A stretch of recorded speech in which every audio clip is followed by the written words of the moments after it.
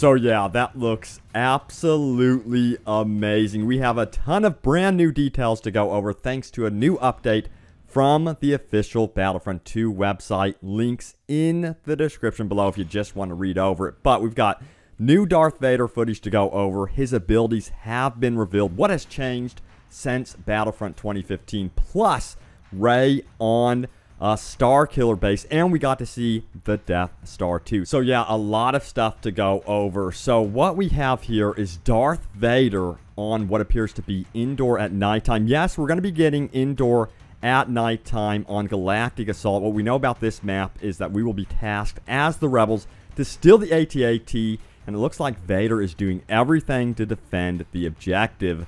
Plus, we have Vader on what appears to be Jakku, and what is most likely the Death Star 2, which looks absolutely fantastic, and then Yavin 4. But what about Darth Vader's abilities? So, good question. Yes, he has 3 abilities. He's got Focused Rage, which is Darth Vader being able to deal more damage, and he can also absorb more punishment when this is active. He's also got his famous Saber Throw, where he hurls his lightsaber at the enemies, and of course, Force Choke, where he can lift damage and drop enemies. And it looks like he was force pulling 2 enemies together, and maybe you can use your Saber Throw to kill all of them. So I'm thinking that's a mechanic. So maybe you can force pull together 3 or 4 enemies and then Saber Throw and kill them all at once. That would be an awesome combo move.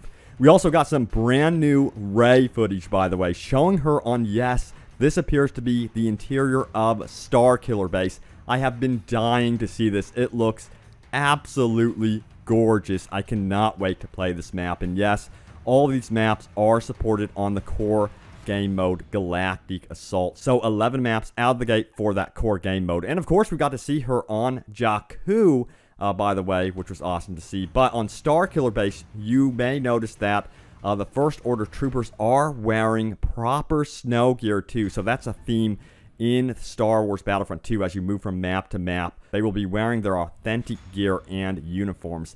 And back on Takodana, we got to see one of the most epic teases here. Rey versus Kylo Ren. That is going to be downright awesome. There is so much good stuff in these little snippets, guys, and I cannot wait to see more. Of course, we have yet to see heroes versus villains. There's going to be a total of 5 multiplayer modes. I cannot wait to see more from heroes versus villains since seeing some of these teases. But guys, there you have it. Our first look at Darth Vader on the Death Star 2. And then we got to see Starkiller base, some awesome stuff. What was your favorite bit from these brand new teases? Post a comment down below. But guys, thanks for watching. Stay tuned for more. I will see you later. May the Force be with you always.